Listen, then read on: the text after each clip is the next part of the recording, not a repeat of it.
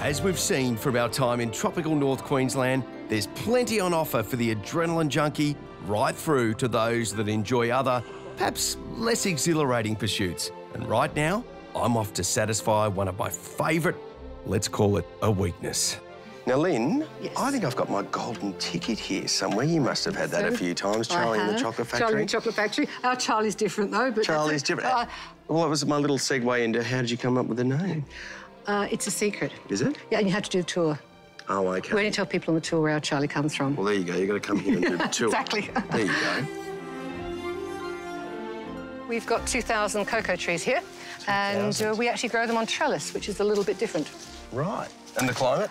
It's obviously good for it. Perfect. By the size of these guys. Yes, yes, perfect for it. There should be some little flowers up here. I don't know whether you can see them, Shane. There's some tiny wee flowers there. They've just been pollinated and they form a chirelle. And you need around 100 flowers to give you one pollinated cocoa pod. Wow. And one of these guys, one cocoa pod, equals 1 bar of chocolate. Is that right? Yeah, approximately. Wow. What's in here, Lynn?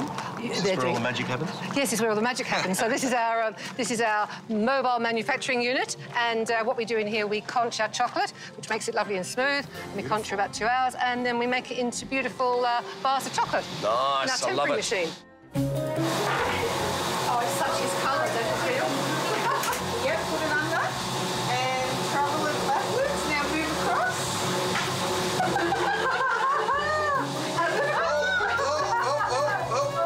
There, like that. Oh, shit. Yes. This one? Yes, yes, he's getting it. Yay! He's got it. There we go. Look at that.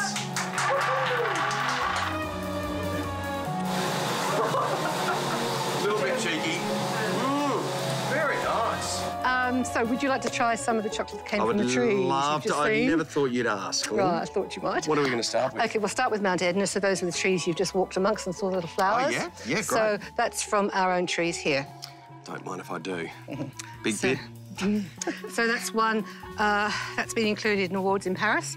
In 2017, it was included as one of the best 18 chocolate in the world in Paris. That was really good. So we'll go from Mount Edna Dark, which is 70%, into a Kaka Island. Now, this comes from Papua New Guinea. We deal quite closely as well with the Pacific region, though those farmers don't get a very good deal on the world market.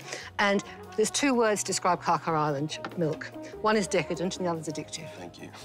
No, true. True. Really? Yeah, no, honestly, I'm not a chocoholic, but it's Kaka Island. So it's a volcanic island, and because the soil is volcanic, the chocolate is absolutely beautiful. We'll bring you more adventures from tropical North Queensland later in the series.